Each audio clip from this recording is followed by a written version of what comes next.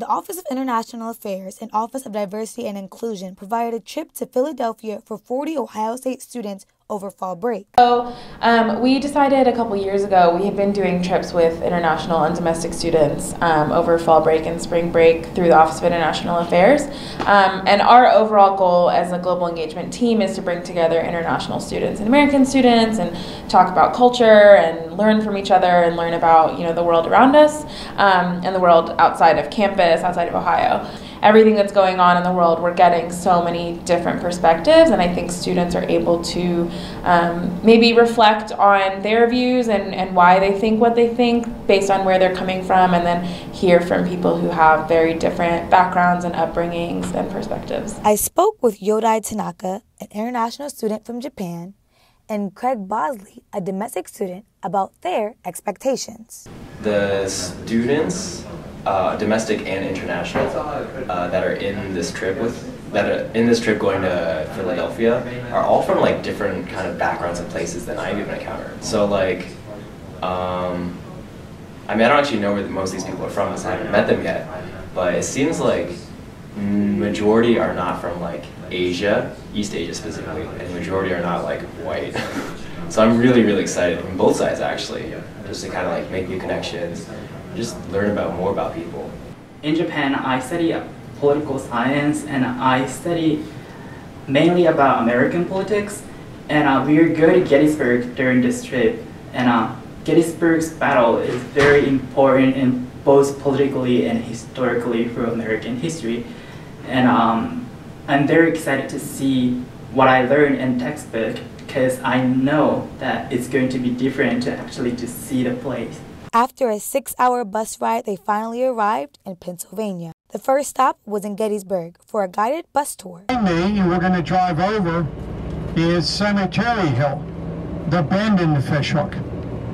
And then to your left and behind you will be Cemetery Ridge, and then a little round top at the end. Afterwards, they finally reached Philadelphia, the city known for life, liberty, and the pursuit of happiness. At the conclusion of the first night, I spoke with Tanaka and Bosley to hear their thoughts on what was seen so far on the trip. First saw the battlefield didn't make me feel like we were in the battlefield, because it was such a like peaceful, quiet place. But after watching the museum video or like movie, like I had a like strong feeling that there was like a lot of loss on the battlefield, and it made me like super emotional that there were like tons of loss to unite the country, because it was such a divided place between North and South. So the Civil War happened to unite the country, right? So to unite the topic was about slavery. The main topic to unite the country was slavery.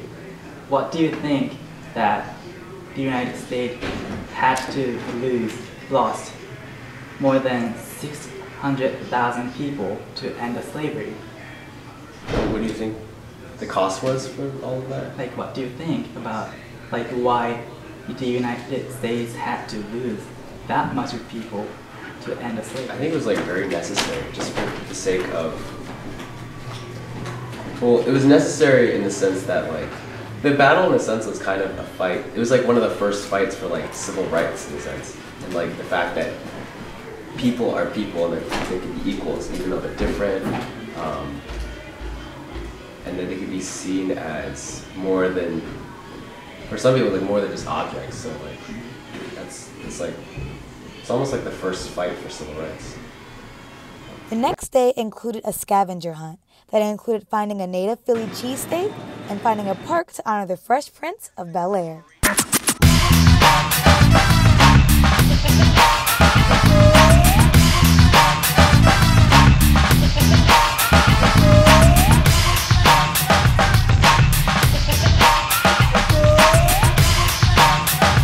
They They then visited museums and were able to tour around the city. The evening concluded with conversation and reflection about the different sights seen on the trip so far. Like going to see the Confederate Monument, and then we think about all the debates and things that we have going on today, whether or not it's okay to be there, and whether or not like what they represent, how it's not okay. And so it's like seeing it in person, because I've never seen the Confederate Monument in person.